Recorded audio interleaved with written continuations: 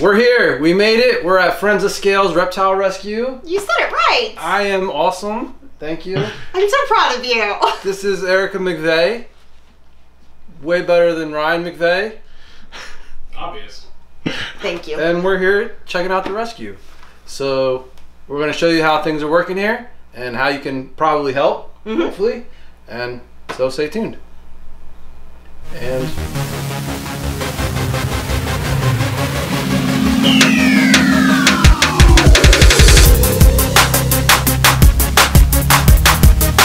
so we're headed back. Tried to do Tinley, didn't work out, but we ended up squeezing in a whole bunch of other cool things. You know, it's pretty empty with the whole epidemic that's going on. But John, what do you think? Worth the trip? It was cool. Tinley was a bust. That sucked. Tried to do the Tinley Underground. There wasn't much going on there either. The Reptarium was cool in Detroit. Went to check that out. First time I've ever been there. Behind the scenes at Zilla? Zilla was definitely cool. The Borneo Earless Monitor. Yeah, man. Ryan's house was awesome. Yeah. The dwarf African crocodile. I don't think I'd ever see one of those. So yeah, I mean, it was a good trip. It was obviously disappointing because Tinley didn't work out, but it is what it is. October bound. So make sure you go check out also Forrest Fanning's benefit auction is happening right now on the Mass Herpetological Society auction page. Madison Area Herpetological Society. The MAHS. MAHS. the MAHS auction page. There's a whole bunch of cool stuff up right now, so go check it out and bid stupid. Bid real stupid.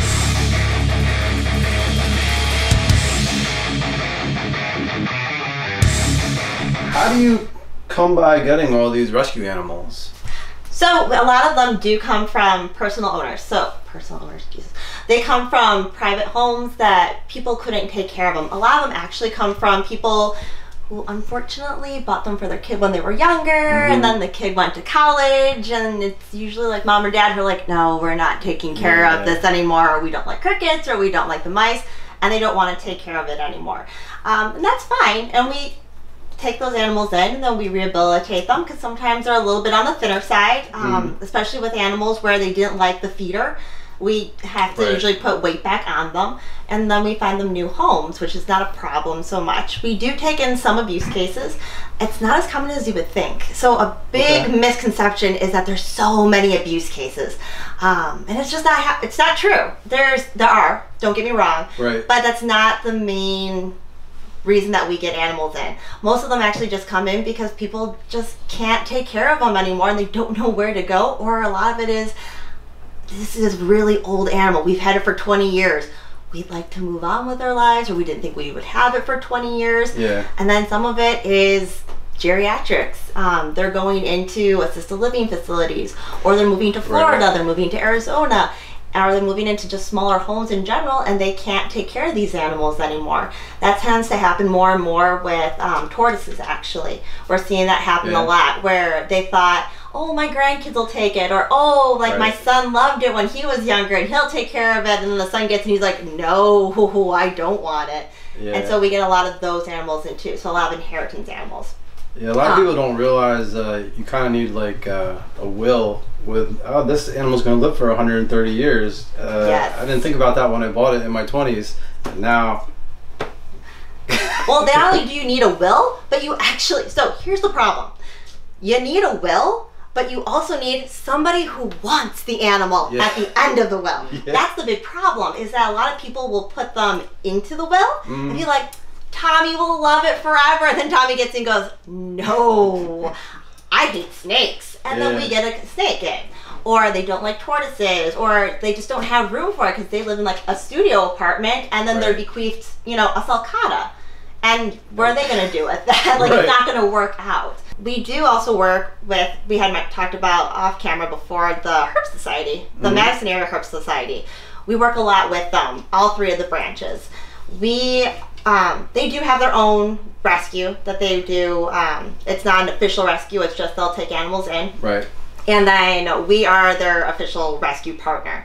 So we take in a lot of the animals that are super common a lot of times, like their ball pythons or bearded dragons. After they've had them for so long, and nobody in the herp society is necessarily going to adopt them because they're more of like the advanced hobbyists, the people who really like what, you know, is in the reptile industry, and they're wanting to get to the more advanced and exciting, like the sexier animals. They're like, we don't want another ball python. So then the ball pythons come to us, and we find homes with families who are super excited because a ball python is like super exotic for them, and they can't wait. So that's where our role is for that too. Well, that's awesome, because these animals do need somebody to take care of them, and it's always important that we have people willing to step in when there's an emergency like that, so that these animals, they're important to me, they're important to you. They need somebody that cares about them and take care of them. I'm glad to hear that you're doing this, but also this seems like it could cost a lot of money. How do you go about funding and taking care of all these animals that aren't yours, and you're just like, hey, come here, I'll take care of you? So it was, so not gonna lie, and this is, you know, one of those things that I don't talk about often, although I've been told that we should talk about more often, was in the beginning, I actually funded most of this personally. So we've been around for almost 10 years now. We're just shy of 10 years. And I funded most of it personally out of my own, you know, bank account for a really long time. I was working as a veterinary technician. Anybody who knows what a veterinary technician makes, I was doing really well for a veterinary technician, living on my own, but supporting a rescue, not so much. So it was a very difficult time.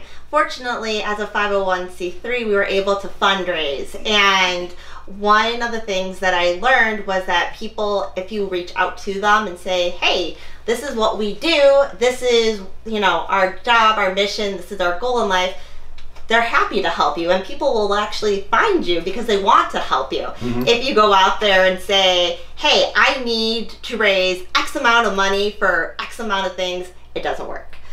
Which is why we always did so well with fundraising, and why we haven't really had as many problems with raising funds, because we raise what we need.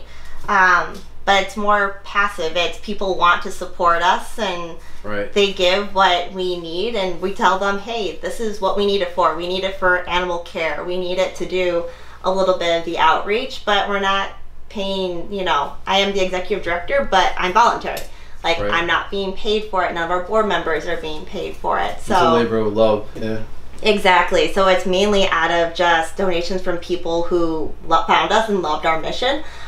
We did get our first official grant this year from congratulations. A private donor, which was like the coolest thing ever. I'm like, I made the big time. So I was really, really excited about that.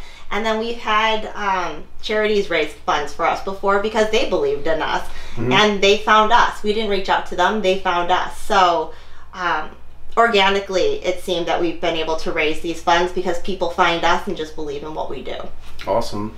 Can we see some of the animals you might have available? Absolutely. Might need a home. So a lot of these animals here are they're in quarantine. So I always like to preface it that first, that these are not the ideal setups. These are not like what they should go home in or anything like that. These are just the quarantine ones. These are what we keep in, you know, just bare and sparse, because we need something that's easy to clean, that's easy to disinfect at the end of the day. So that when we do get different animals in, we can just wipe it out, we can disinfect it, let it sit out for the day, and then put a new animal in. Otherwise, it doesn't really work out so well for us.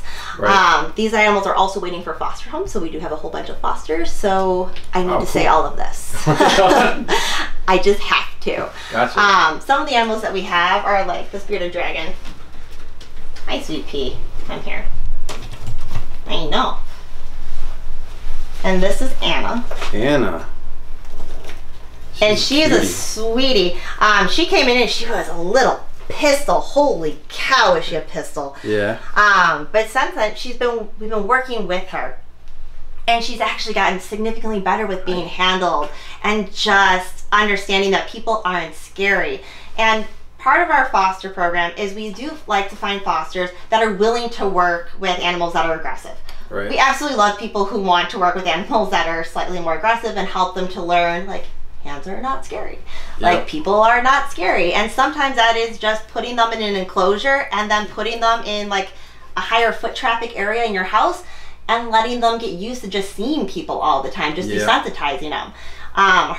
She needed just a little bit of love. She needed to learn that food comes from hands, that, you know, care comes from hands, that you're not going to get flicked anymore, you're not going to have horrible things happen to you. So Right. yeah, you can side-eye me all you want, it's a true story. We needed to do that, and then we also just needed to get some weight on her. So that was kind of her big goal, but now she's stable enough where we can put her into a foster home. A lot of our fosters... You hear that? You're stable. Yeah, she is stable. Mentally, she should be, but we actually put a lot of our animals into foster homes that have children. Okay. And it's, the reason behind it is when I started Friends of Scales, I wanted to create a way that really puts emphasis on responsible keeping. Right. Like, I never damn the reptile community, like, at all. I don't have a problem with breeding. I don't have a problem with responsible breeding. But I wanted people to know that, like, responsible keeping is an option. And part of that is that these animals, there's no, like, rent an animal to find out if it works for you. Yeah. And so you can do all the research in the world on a bearded dragon, and these kids do. Like, we get kids all the time who do, like, piles of paperwork, and they'll, like, do presentations. We had kids who do PowerPoint presentations on bearded dragons, and then they find out they cannot handle the idea of a cricket. Like, they actually get to see a cricket, and they're like, nope. Yeah. They can't do it, or they can't handle the bearded dragon poop, or they can't handle the nails. But there's something that they can't handle with it, or it's a texture thing. And we need, you know, they'd be stuck with it if they bought it, and you can't do anything about it. Yeah. So instead, we started the foster program with the idea that if it doesn't work out and your bearded dragons don't work out in your home, groovy. Tell me, I'll give you a leopard gecko. Try a leopard gecko. See if maybe smaller, drier poops work out better for you. Or if that texture of that skin works out better. That doesn't work? Okay, let's try a skink where you don't necessarily need to do crickets. Yeah. Or let's try like a crested gecko where you can try something that's more like a crested gecko diet. And so that was like a big thing for us, was trying to help families find the proper animals so that we could really, really promote that responsible pet keeping. That's awesome. Yep, so this guy is going to be going, hopefully, to somebody soon. There you go. Nice guy. And we have cute butts. You're so cute. Hello. I mean, come on. Look at the cuteness this. butts. That's a tush right there you can love. Right? I wonder they keep saying that in the comments. Dubia roaches, orange, what is it? The orange head spotted roaches, crickets. That's what we feed. We don't do mealworms. But no, they go absolutely nuts, and we get them nice and chunky and fat again, and we get them adopted out. Why don't you feed mealworms? Why don't we feed them, huh? Because they make my eye twitch. How about the real answer? Educate the masses, honey. So personally, I don't feed mealworms because they do have a super high fat, but they have a lot of fat to them. Okay. They also have a lot of chitin in them, and then they also have a lot of phosphorus in them, which almost all the feeder insects have an inverse ratio of calcium to phosphorus. That's just how that goes. Earthworms and snails are one of the very few that don't. So earthworms and snails actually have a normal or a favorable calcium to phosphorus ratio, and that's just because of the dirt they eat. So they're able to get that calcium in them. Mealworms don't. So there are a lot of phosphorus, there are a lot of fat, and so it's just like feeding them like bonbons all day, or like cheesy poofs. Like, you're not really giving them anything that's nutritionally valuable to them. And then if you're not giving an animal, you know, anything that, like, enough water, or you're not keeping them hydrated enough, you're also running into animals who are becoming like impacted sometimes, and I hate to say that word, and so I'm like really hesitant to say it because like they're not truly impacted, but they become constipated, or they come intussusceptive with it. Like, they have problems with these with them. That's not the word I wanted with intussusceptive, but either way. So, but they have these bowel problems with it because sometimes they don't chew them up, and so like it's like one crunch and then they can't digest anything, and you'll just get like these poops that come out, and it's like all this like casing of mealworm pieces, which is ridiculous. Or people feed them like superworms or king worms, and they are not meant to eat that, and so they can't crunch through it, so they're really not getting the nutrition out of it. Right. And then they're trying to pass the whole head through, or they're trying to pass out entire, you know, pieces through their intestines that don't break down, and they're hard, so they don't bend in the intestines, and it can cause a lot of problems.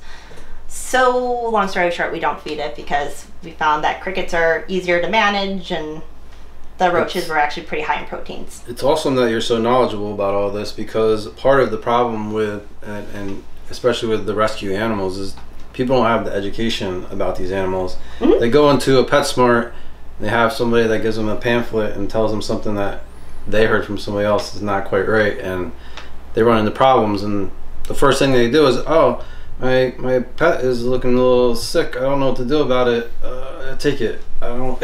Yeah. So it's weird, and it's a little hypocritical, because like when we keep them in the quarantine here, they're just in the racks so that we can monitor them. Like I can see exactly how much they're eating, what they're pooping, and then when we give them to the fosters, we can say, listen, you know, this is an animal that has problems eating this insect, or it has problems with this defecation.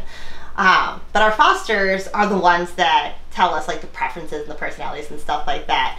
When we have them in foster care, we tell them we want them with UVB light. We want them to have daylight and things like that. So like this is just temporary, but when we have the fosters, we want them to set them up with the best care possible with that UVB and stuff like that, which is something that unfortunately you don't necessarily learn about when you're, you know, going to pet stores. And I'm not hating on pet stores by any stretch. It's unfortunately just, it's like you said, it's some ignorance to it, because they only know what they're taught. And some of it is passed down from corporate, and that's what corporate allows them to say, because somewhere down the line in 1970, that's what their corporate vet told them that they were allowed to say. And then it hasn't changed since then. And that's kind of a problem that we have. Yeah, I don't want to make it sound like I'm bashing on those people either, because I'm sure it's coming from the best intentions, but... Oh, absolutely. You know. And to be honest, some of my best fosters and adopters truly are people who work at PetSmart, Petco, you know, other pet stores and things like that, who, you know, they realized that the animals that they were taking care of in the pet stores, or that the animals that they were, you know, adopting from the pet stores, weren't getting the best care that maybe they could have been providing. And so they were researching, they were reaching out, and they were looking into it further. And then they realized that there was another option, and then they found us when they were researching, or they found us to ask us a question, and we were able to connect with them and then give these animals better homes. That's awesome. And then like word vomit a whole bunch of knowledge on them, because half the fosters that come in for like 10 minutes or like 10-minute appointments, and then don't leave for like an hour because we're too busy word vomiting and, you know, sharing stories and knowledge. That's great. Yep, that's Aladdin. Aladdin. My little nugget. Come on, buddy. He knew I love him so much. But we have tortoises that are up for adoption. We do have some, well, they will be up for adoption soon. But we have some ambassador animals who he is hiding all the way down the corner because he's just done with y'all. Oh, I see ya. Yeah, apparently he is not. You take that back. He's up for adoption, you said? No, he is not. I don't care what Ryan tells you. He is not. So that is a rhinoceros iguana. Yes. Are you sure? Super sweet. You didn't sound very confident. Sometimes I like to make sure that I pronounce things correctly. It's very good. It's written right here. And not for adoption. In the zoo med cage, because Zilla didn't make anything for this. What? Brown daggers. Oh yeah. And then here is, so this guy came in.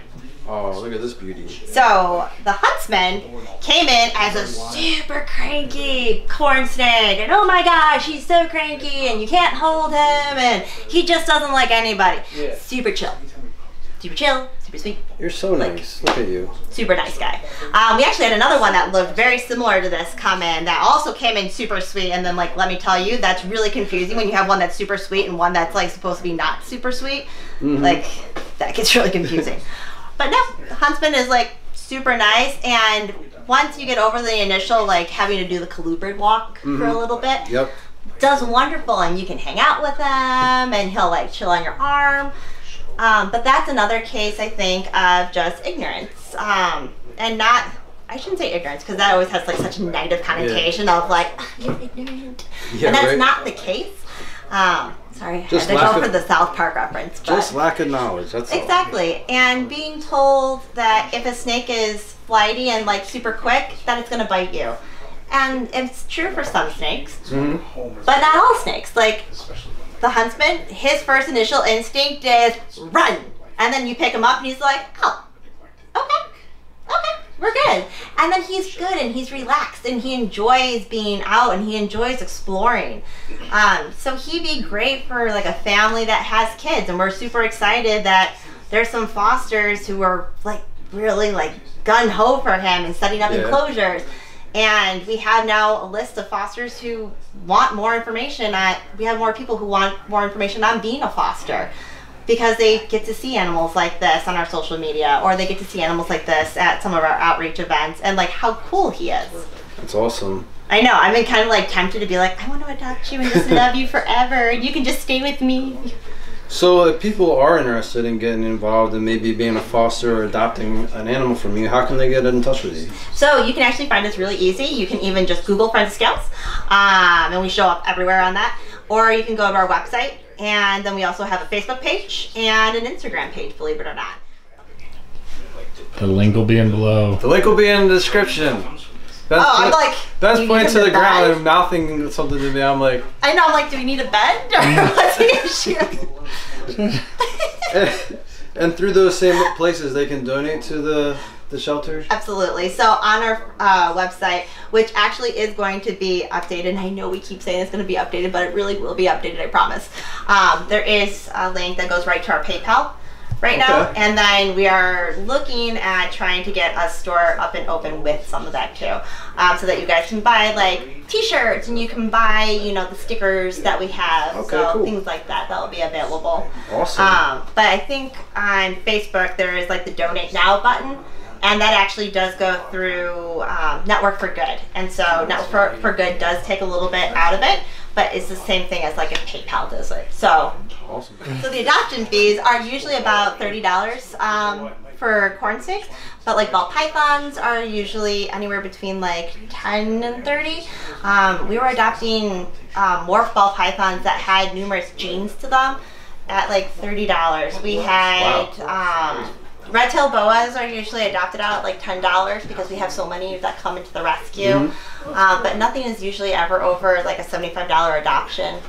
And that's usually like our large sulcatas and things like that. And that's because usually I have to meet you somewhere. And it's a giant pain in my butt. But, you know, it's usually between 10 and 45, I want to say, is our adoption Very rate. reasonable. And Costs then way more to take care of these things while you're bringing them back to health. Absolutely. And so part of it was a lot of rescues, and this is true of like dog and cats and stuff like that, they charge more for the adoption.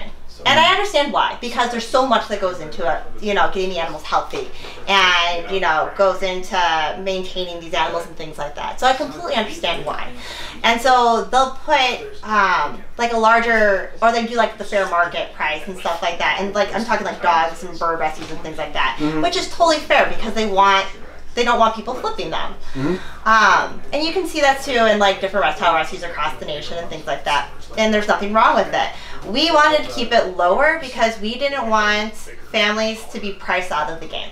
We wanted to make sure that they had the ability to adopt the animal that they fell in love with when they fostered, that they had the ability, you know, to come in and get that first pet, but they had the money left over to buy the big enclosure, to buy the lights that we tell them, because you have to prove to us that you have the enclosure and the whole setup beforehand. If I have a $250 adoption fee, you might not get the best enclosure. And so I want to make sure that you have everything in the best interest of the animal set up first before we adopt out to you, you know, and then we'll adopt out a lower fee, because I don't think if you're doing adoptions that you should have to pay a super high fee. Our relinquishers, though, do pay a $50 fee to relinquish to us. And that is to cover for some of the maintenance costs and things like that. And that's what we tell them, is that this is, you know, given to the rescue as a way to support the rescue and to support the animal that you're giving us, because you are giving us your pets. So we wanted to make sure that we're able to maintain it, and we think that's fair. And we do tell them how it works with the adoptions. But for the most part, people are happy to do it. And actually our biggest donors are relinquishers, believe it or not, because we make it such an easy process for them, and we make it so guilt-free for them. And we prove that we do put their animals first and their animals' care first, that they usually give more than the $50. And so we have some that give like a couple $100 or something like that. And it's not expected, but it's always appreciated. Absolutely. Well, that's awesome.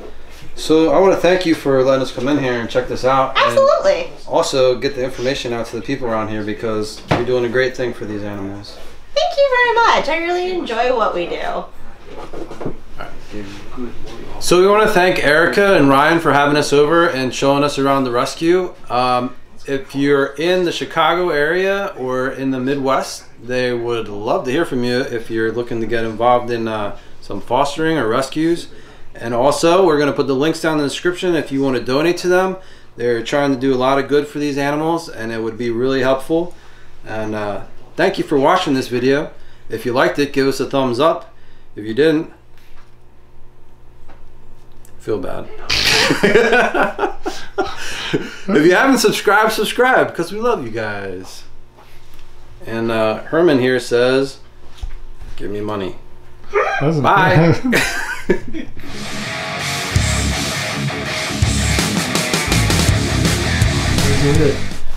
Alright, so we're really happy to be here. It was so nice for you to invite us to actually do this. We heard we're the second people to actually be here, but the first actually that are welcome. This video was brought to you by Dave Kaufman's Reptile Adventures. Rattle on. Oh my God. Love you, Dave. This is your deal. Supposed to be the intro. You have to be You're in gonna it. be in the intro. You're in the intro. Are we on? Oh, you're on. Are you really close in on my face? Not I yet. feel like you're really close in on me. No, I'm in the right perspective. I think you're always like, let me show you your crotches. There was one video we were at There you go. That should be an Instagram poll. Who's cuter? when we were at we were at Justin Kabelka's, and there was like 5 minutes of Ryan looking around because he was like looking at stuff. And I'm like, dude, what were you filming? And he's like, what are you talking about? I'm like, you're just filming crotches. Lots and lots. There's like of 5 minutes of Justin's crotch. Yeah. Do you watch Bob's Burgers? I do. Yeah. So you're kind of like Gene in this regard. Yes. Nice.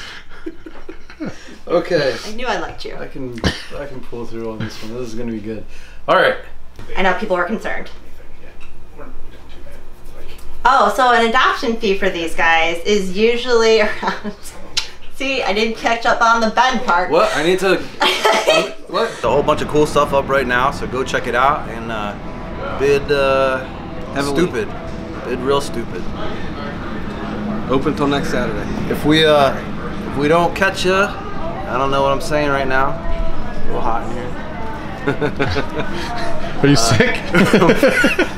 No, don't say that. Can't get sick. Don't forget to like, share, and subscribe. Hit the notification bell, and we're gonna see you next time.